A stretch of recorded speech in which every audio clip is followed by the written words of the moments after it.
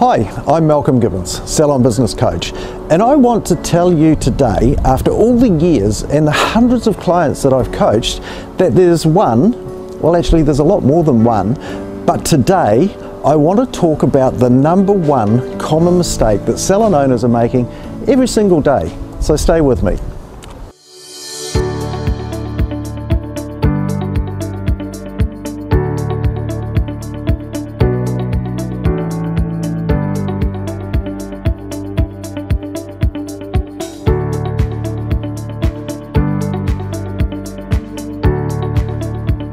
So what's the number one common mistake that salon owners are making that I see every single day?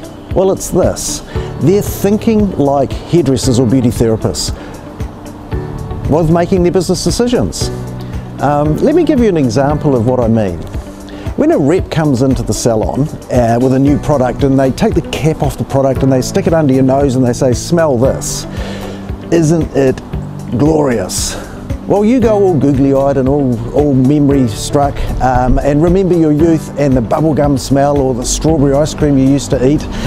And this affects your buying decision because you say, "Give me some of that, give me a dozen of it, I'll see how it goes," and you get all excited. And what happens is you're acting as a hairdresser or a beauty therapist deciding on what to buy based on an emotional response. Now, a business owner would behave differently. They'd say, "Tell me what the margin is that I make on this product. What support do you offer to sell it through? Do you need to buy a maximum? How many do I need to buy? How much is it?" They'll also be asking themselves, have we got a product already that meets the needs of our clients like this product would? Do we really need it? So do you see what I mean? This is just one example of the number one issue that salon owners have, and that's thinking like a technician and not a business owner. So that's the number one mistake that I'm seeing salon owners making all the time.